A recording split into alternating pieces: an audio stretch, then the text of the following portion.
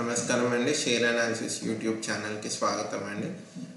ఇప్పటివరకు ఎవరైతే ఈ ఛానల్ వీడియోస్ కానీ చూడలేదో దయచేసి చూడండి. ఈ వీడియోస్ ఎవరైతే ఇన్వెస్టింగ్ చేయాలనుకున్నారో షేర్ మార్కెట్లో మా వీడియోస్ చూడడం వల్ల మీకు చాలా ఉపయోగంగా ఉంటుందండి. ఆ తర్వాత మీకు మా ఛానల్కి సబ్స్క్రైబ్ చేయాలనుకుంటే ఈ సబ్స్క్రైబ్ బటన్ నొత్తి లేదా వీడియో కింద ఉన్న సబ్స్క్రైబ్ బటన్ నొత్తి సబ్స్క్రైబ్ చేయండి. ఎందుకంటే ఫ్యూచర్లో మేము పెట్టే మరిన్ని వీడియోస్ కోసం అప్డేట్స్ మీ ఈమెయిల్ కానీ మీ యూట్యూబ్ యాప్ కానీ నోటిఫికేషన్స్ రూపంలో వస్తాయండి. అయితే ఇంతవరకు మనం చూసింది ఇంట్రెన్సిక్ వాల్యూ క్యాలిక్యులేషన్లో 2 పార్ట్స్ చేశామండి. అయితే ఈరోజు చేసేది ఫైనల్ పార్ట్ అండి, పార్ట్ 3. ఈ పార్ట్ 3కి వచ్చేసి కొన్ని ఫార్ములాస్ మనం అర్థం చేసుకోవాలండి. ఫస్ట్ వచ్చేసి వెయిటెడ్ యావరేజ్ క్యాలిక్యులేషన్ ఎలా చేయాలి అన్నది. వెయిటెడ్ యావరేజ్ క్యాలిక్యులేషన్ అంటే ఏం లేదండి, వెయిట్ని ఆ ఒక వాల్యూని మల్టిప్లై చేసి మళ్ళీ నెక్స్ట్ వెయిట్ని నెక్స్ట్ వాల్యూని మల్టిప్లై చేసి ఈ రెండింటిని యాడ్ చేయడం. సో 2015ది 1 × 11.34 చేస్తాం, 2016కి 2 × 14.43, 3 × 21.82, 4 × 22.02. అయితే అన్ని మల్టిప్లై చేసి ఈ మల్టిప్లికేషన్ ద్వారా వచ్చిన రిజల్ట్స్ని అన్నిటిని యాడ్ చేసి తర్వాత సమ్ ఆఫ్ వెయిట్స్ అంటే 1 + 2 + 3 + 4తో డివైడ్ చేస్తామండి. అయితే ఇది మనం అన్ని స్టెప్స్ చేయకుండా మనకి ఎక్సెల్లో ఈజీ ఫార్ములా ఉందండి, మీకు ఇక్కడ చేసి చూపిస్తాను. ఈ ఫార్ములాని బాగా యూస్ చేస్తామండి ఈ షీట్లో. సమ్ ప్రోడక్ట్ అనేది ఒక ఫంక్షన్ అండి. సమ్ ప్రోడక్ట్ అయ్యాక మీకు array1, array2, array3 అని చూపిస్తుంది. ఫస్ట్ ఒక array సెలెక్ట్ చేసుకోండి, అంటే నెంబర్ ఆఫ్ వాల్యూస్ 2015 నుంచి 2018 వరకు రిటర్న్ ఆన్ నెట్వర్క్ తీసుకున్నామండి. కామా టైప్ చేయండి, వెయిట్స్ 1 to 4.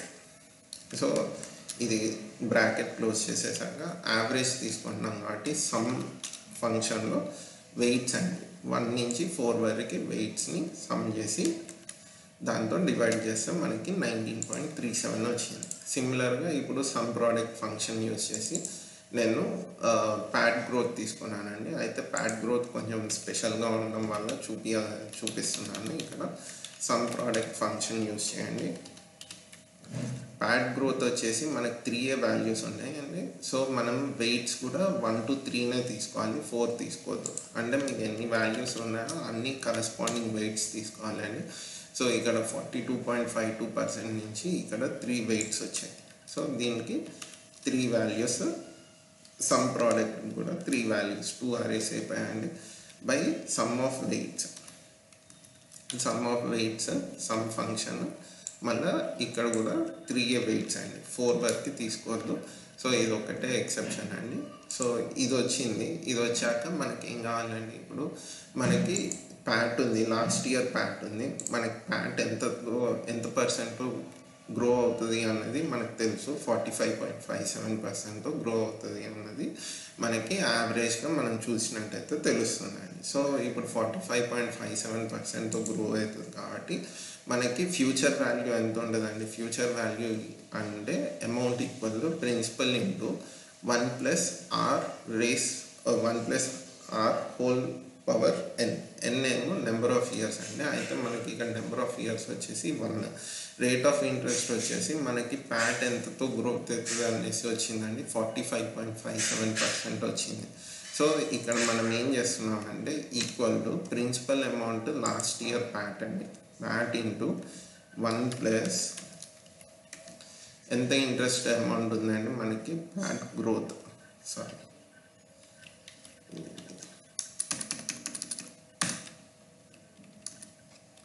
ఇది సమ్ ప్రోడక్ట్, సారీ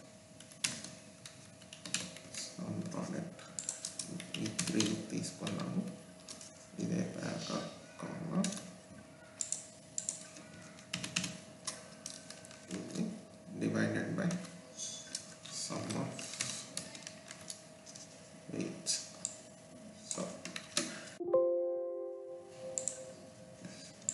సో ఇక్కడ ఇది ఫార్ములా అండి. సో ఇప్పుడు amount equal to p × 1 + r power n. So ఈ p ఎంత అయిందండి, లాస్ట్ ఇయర్ ప్యాట్ మనకి తెలుసు. So f6 into next 1 plus rate of interest వచ్చేసి మనం క్యాలిక్యులేట్ చేసేది 45.57 అండి. పవర్ 1 ఎందుకు 1 ఇయర్కి. సో మనకి ఎంత వచ్చిందండి, ప్యాట్ వచ్చేసి 973.34 వచ్చింది Pat. So number of shares తెలుసు, ఈక్విటీ క్యాపిటల్ తెలుసు, ఈ మూడు సేమ్ ఉంటాయండి. ఈ మూడింటి తర్వాత మనం తీసుకోవాల్సిన రేషియో ఏంటంటే పిఈ అండి. పిఈ కూడా సమ్ ఆఫ్ ప్రోడక్ట్స్. సో ఈ వెయిటెడ్ యావరేజ్ 4 ఇయర్స్కి తీసుకోవాలండి. సమ్ ప్రోడక్ట్ ఇక్కడ నుంచి ఇక్కడ ఈ పిఈ వాల్యూస్ 4 ఇయర్స్వి, దాన్ని కరస్పాండింగ్ వెయిట్స్తో ఈ ఫార్ములా యూజ్ చేసి సమ్ ప్రోడక్ట్ యూజ్ చేసి divided by some of weights చేసి మనం తీసుకున్నామండి. సో ఇది 9.19 వచ్చింది.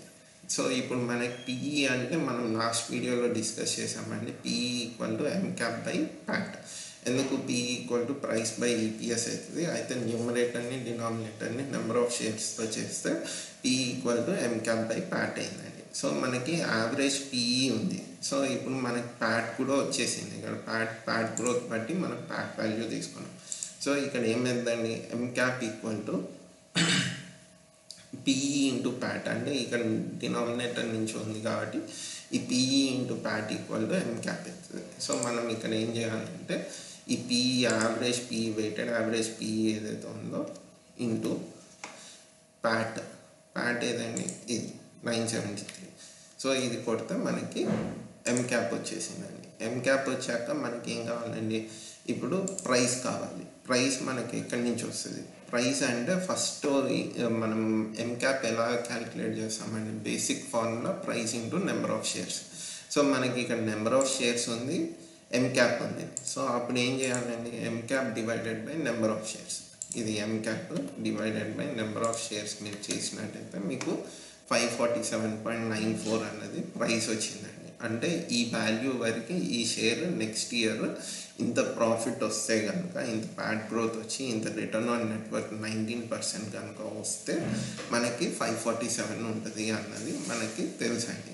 సో ఇప్పుడు బయబుల్ ప్రైస్ ఎలా చేస్తాం, బయబుల్ ప్రైస్ వచ్చేసి మనకి ఫ్యూచర్ వాల్యూ ఉందండి, కరెంట్ వాల్యూ కనుక్కోవాలి. కరెంట్ వాల్యూ దేని మీద కనుక్కుంటాము, మనం ప్యాట్ గ్రోత్ మీద తీసుకోము. Current value return on network మీద తీసుకోవాలి. నెట్వర్క్ ఒక రిటర్న్ ఎంత ఉంది, 19.37% ఉంది. సో మనకి ప్రెజెంట్ వాల్యూ మనకు తెలియదండి, అంటే మనం ఏ ప్రైస్లో కొనాలి అన్నది తెలియదు, బట్ టార్గెట్ వాల్యూ మనకు తెలుసు. సో అప్పుడు కాంపౌండింగ్ ఫార్ములాని మనం ఏం చేసామంటే రివర్స్లో రాసుకున్నామండి. Principal equal to amount by 1 + r whole to the power n. n అన్నది నెంబర్ ఆఫ్ ఇయర్స్, r అన్నది రేట్ ఆఫ్ ఇంట్రెస్ట్, a అన్నది amount in future amount. So ఇప్పుడు ఫ్యూచర్ అమౌంట్ ఎంత ఉందండి, 547 ఉంది. ఇక్కడ మళ్ళీ చేస్తున్నాను, ఏ అంటే 547 మనకి ఇక్కడ ఫ్యూచర్ అమౌంట్ వచ్చిందండి. ఇది divided by 1 + r. Return on network వచ్చేసి ఎంత ఉందండి, 19.37% ఉంది. సో 19.37%తో చేస్తే మనకి ఎంత వచ్చిందండి, 459.01.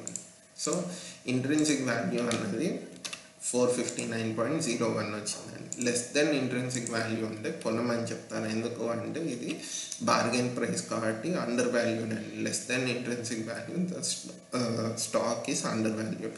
More than intrinsic value stock is over valued. Intrinsic value calculation is done for 3 years or 5 years data. అంటే ఇక్కడ మనం 4 years తీసుకున్నామండి, బేసిక్గా అయితే 3 years కానీ 5 years కానీ తీసుకుంటారు. సో ఇది మీరు ఓన్గా మీరు ఈ వీడియోస్ని మళ్ళా చూసుకుంటూ మీరు ఒక ఎక్సెల్ షీట్ తయారు చేసి ఒక 2 times ప్రాక్టీస్ చేసినట్టయితే ఇంట్రిన్సిక్ వాల్యూ క్యాలిక్యులేషన్ మీరు ఈజీగా చేసుకోవచ్చు అండి. అయితే ఒక షేర్ని కొనాలా వద్దా అన్న దానికి ఇంట్రిన్సిక్ వాల్యూ ఒకటి సరిపోదండి, దాని ఫండమెంటల్స్ మళ్ళీ చూడాలి.